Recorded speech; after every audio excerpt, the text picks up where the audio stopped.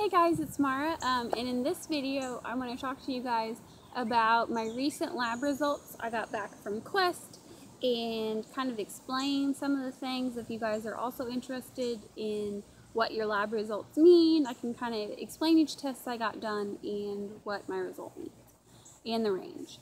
So the first test I got done was insulin. So I do have PCOS, or polycystic ovary syndrome.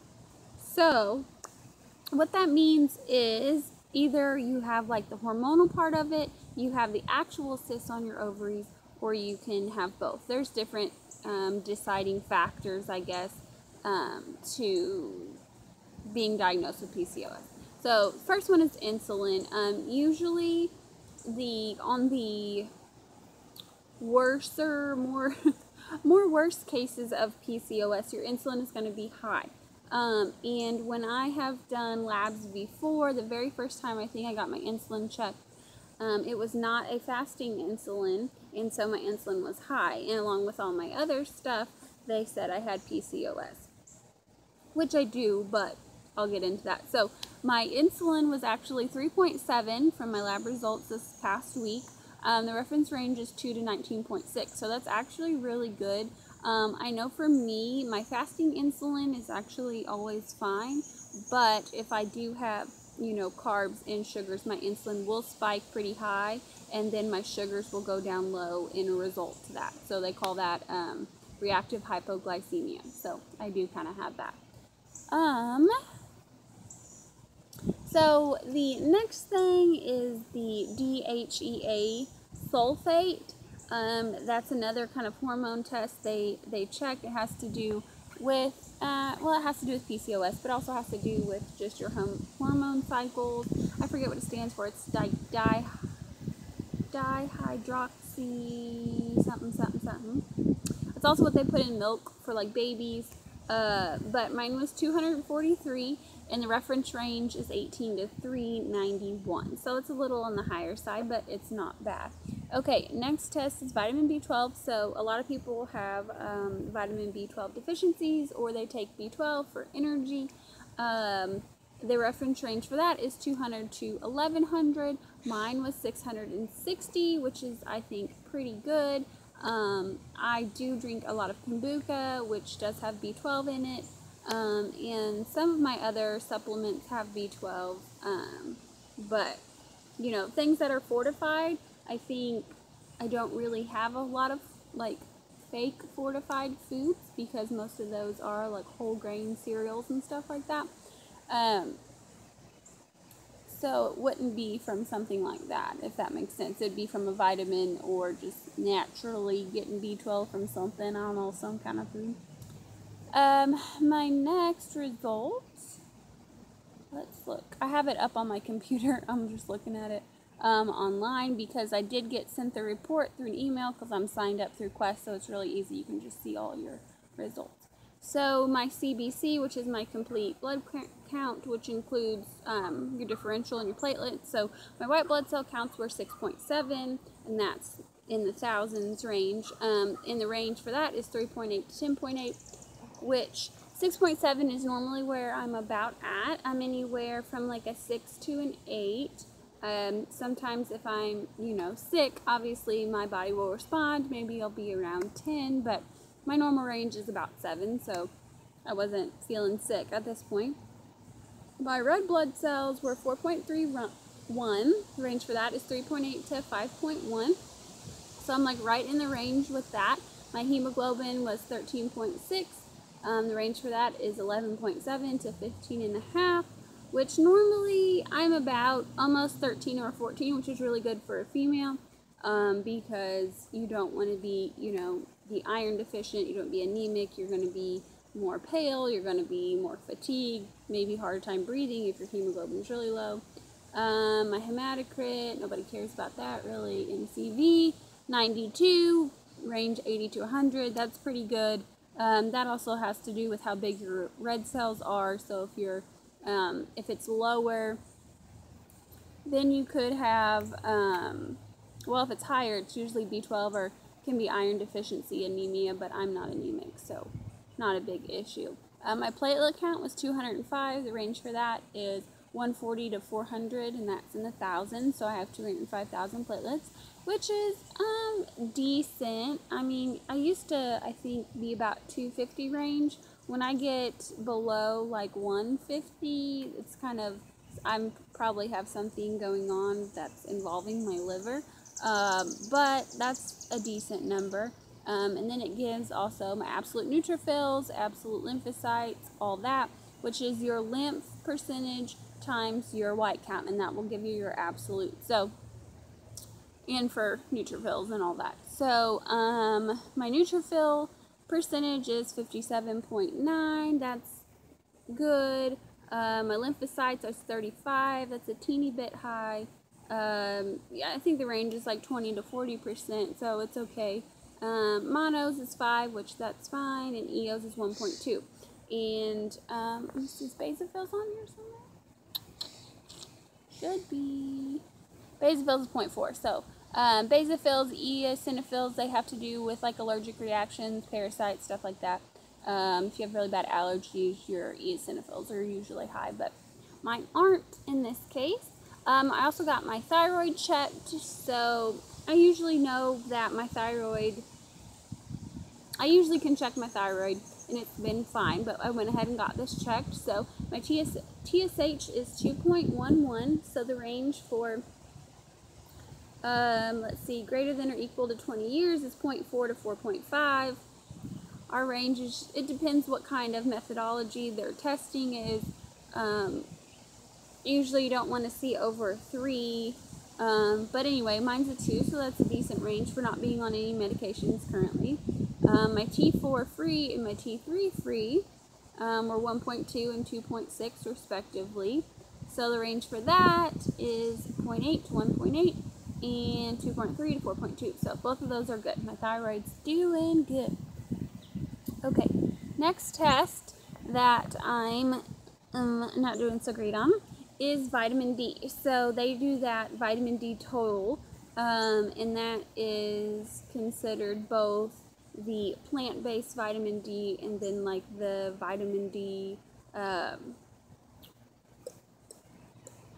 25. Well, it's the vitamin D 25 hydroxy, which I don't take any, like, what's the other one? D2, I think, is like the for vegans or maybe even vegetarians. I'm not sure. But that's a plant-based vitamin D, so I don't think mine would be anything from that. I think mine's all D3. But the range is 30 to 100. Mine is 33, which is not very good. But on average, I feel like mine is around the 30s when I'm not doing a very good job of supplementing my vitamin D. I know I have a low vitamin D. It's something I should take regularly, like daily, and I don't. I know it's summer, but I'm at work a lot inside, and so I'm not getting the vitamin D I need, plus my body just doesn't absorb it well. So you really would like your vitamin D to be in the 50 range. The higher the better, honestly. Closer to 100, like, you have to take a lot to get it up that high if you're low. And most people in the, you know, population, United States population, I don't know about everywhere, but have a low vitamin D. And a lot of people don't know it. Elderly people, like when they're breaking their bones and stuff, they all got low vitamin Ds. Okay, next test is my hemoglobin A1C. That is your average glucose for the last 3 months. It's the test that diabetics get done to monitor their medication and see how well they're doing with their sugars. So the reference range for that is anything less than 5.7 and minus 4.9. So that's pretty good. They say on their ranges 5.7 to 6.4, you're considered to be pre-diabetic. And really, with having PCOS, another thing is insulin resistant, so high insulin, and also A1C being pre-diabetic or like basically diabetic due to your PCOS. So you really want to watch that. You want to keep your numbers down, not trying to drink a bunch of sugary stuff all the time, because that could make your PCOS worse. So my next one are my FSH and LH. Those have to do with PCOS, but your female hormones, they have to do with, you know, your cycle, like how your progesterone and then your estrogen, and then you ovulate and then have your period. And anyway, it's confusing. But I know if your, if your LH is more than twice your FSH, then that's another indicator of PCOS. So, and then it gives different ranges for everything, and it depends where you are at in your cycle. So I was about a week out from having my period. So I'm trying to figure out, so is that follicular phase, I think? Or luteal phase? I don't know, I should know this stuff. But both of those were within the range. I think the LH was like only 0.2 away from being high, because the range goes up to 12.5 and I was 12.4. So I have had my LH be more than twice my FSH before, and that's kind of part of why they diagnosed me with PCOS and having like crap for progesterone. But I will get to that.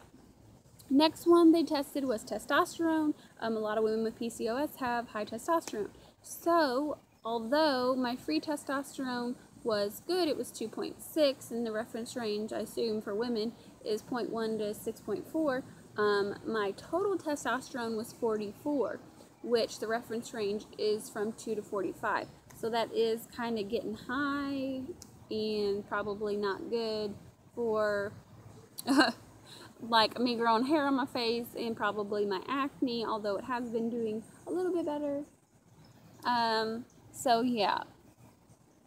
Let's see, next thing, my progesterone. So I have been, I was supplementing my progesterone nightly, 400 milligrams, which is a ton, I think. I mean, I don't know what my body's doing with it, but it's doing something. But then I didn't have my period for an extended amount of time, so I thought, well, maybe I'm taking too much, like, I don't know. I would take it for 25 days and then not take it for 5 days. So then I tried a bunch of different stuff trying to have my period, since I haven't had it in a long time. And I took some nose spray, normally makes me have my period. I took some, what's that stuff called? Donquil, which usually makes me have my period, which I think is the reason I actually did have my period. But after that, I just started taking 200 milligrams instead of 400. And that's what I've been taking. So the range on this for follicular phase is supposed to be less than or equal to 2.7, and mine was only 0.4. And then it says postmenopausal phase is less than or equal to 0.2. So not that far off from postmenopausal. But actually, if I wouldn't be supplementing, I know for a fact I would be considered postmenopausal, because I doubt I would have hardly any progesterone in me at all. So, next thing I got tested is my magnesium. So if you guys have seen my Natural Calm, magnesium supplementation is very important, I believe. And this was a magnesium test for my red blood cells. So, not just your serum mag, because that's only like 2% of 1%, whatever, of your whole body's magnesium. Most of it's inside your red blood cells, so I got that test. And mine was actually pretty good. It was 4.6, and the reference range is 4 to 6.4. So, next thing I got is my CMP. So, your CMP is all your chemistry tests, your glucose, your BUN, your urea nitrogen, your creatinine, your electrolytes, your calcium, your protein, your albumin, your bilirubin, which would be like your liver, your alkaphos, your AST, your ALT, that's all your liver enzymes. So, all that was really good, actually. So my glucose fasting was 80, which is a good number. Let's see what else. My electrolytes were pretty good. My calcium was 9.3, which the range is 8.6 to 10.2. Sometimes my calcium does get low, and then I know for sure my vitamin D is going to be low. Let's see, albumin was 4.7, which that's good. The range is 3.6 to 5.1. Usually you see low albumin, you'll also see low iron, low hemoglobin. But we know I'm not anemic, so that's good. Total protein was 7, the range for that 6.1 to 8.1, so that's perfect. And all my liver enzymes were good because I take my milk thistle. No, I haven't been taking it that much lately. But my bilirubin's good too. It's 0.5, and that range is 0.2 to 1.2. So, lastly, the only thing that was really bad of all my lab results, and I don't even know that I've ever gotten this tested before. Maybe I have, maybe I haven't. But that was my red blood cell level of zinc. So I did some research on zinc, and honestly, unless you're like a baby, unless you're like over 60, most people don't have issues with zinc. But I read a lot of the symptoms of having low zinc, and I was like, me. I was like, well, dang, okay, I guess this is an issue. A lot of it is, it says you have poor wound healing, you're more likely to have acne. I'm like, me. It said you're more fatigued because it is important. It's like a heavy metal, but it's not like a bad heavy metal. It's zinc, you know. And I got to thinking, well, a lot of things, like I said earlier, fortified milk, not milk, cereals and stuff like that, which I don't eat, so probably back in my gluten-y days, my zinc was fine. But it's hard, really hard to get 100% of your daily value of zinc. It says it's highest in, like, pumpkin seeds, which you can't eat because they give me the poops. Like cashews, which I've been trying to eat some lately, even though those, if I eat too many, I also get the poops. So I was like, what's all with all this zinc crap that's not get along with me in my tummy? So anyway, the reference range for that is 9 to 14.7, and mine was 7.3. So yeah, I did go by the store and buy some zinc tablets because I looked around. I have a lot of vitamins, but none of them actually had like zinc, any good number. I did have like a calcium, magnesium, zinc that I think they were probably old anyway, but it only had like 33% of your daily value. So I just went and bought strictly zinc. So I'm going to start taking that pretty regularly, obviously, because I need to. But yeah, I was thinking it might help out with me having more energy and stuff like that, since it is an important element. But yeah, I hope you guys enjoyed this video. If you have any questions about your lab results, want to ask them to me. I do know quite a lot about these sorts of things. But yeah, or if you have any questions about my lab results, I will gladly talk to you about them. Yeah. So thank you guys for watching, and I'll talk to you guys later. Bye.